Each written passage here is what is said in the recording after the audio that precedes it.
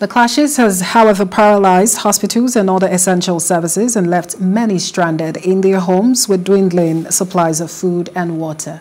Elsewhere, South Africa's ruling ANC has called for the country, which has been criticized since the start of the war in Ukraine for its closeness to Moscow, to leave the International Criminal Court (ICC). President Cyril Ramaphosa said on Tuesday. The Hague-based ICC issued an arrest warrant on March for Russian President Vladimir Putin for the war crime of deporting Ukrainian children. South Africa had previously sought to withdraw from the ICC in 2016 after a visit by former Sudanese President Omar al-Bashir.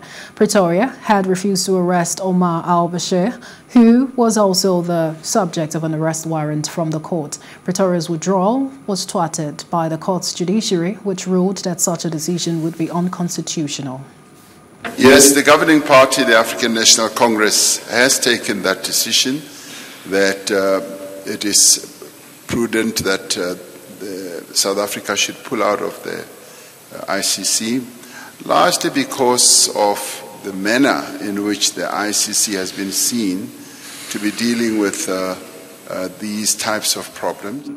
Hello, hope you enjoyed the news. Please do subscribe to our YouTube channel and don't forget to hit the notification button so you get notified about fresh news updates.